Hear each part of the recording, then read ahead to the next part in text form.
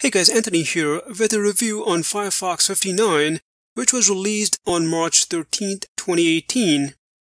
There were a few notable changes in this browser update, and I'll cover some of the key changes. First up, there were privacy enhancements. Under Options, or if you type about :preferences in your address bar, under Privacy and Security, and in the Permissions section, if you click on the Settings button for notifications, it will list down the websites that you have allowed access to or blocked. You can manage notifications for individual websites. Also, you can check this box to block new requests asking to allow notifications. In private browsing mode, there is an enhancement to prevent cross-site tracking.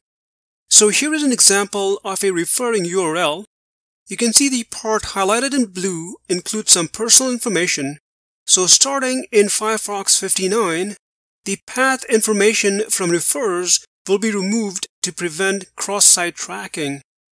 There have been some enhancements to the Firefox Home Page as well.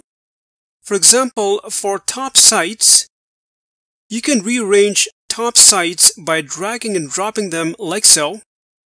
You will also find other customization options to personalize the home page.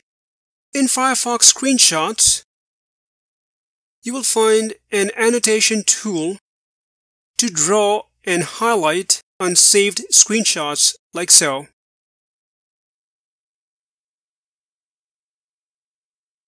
You can then save and share the annotated screenshot.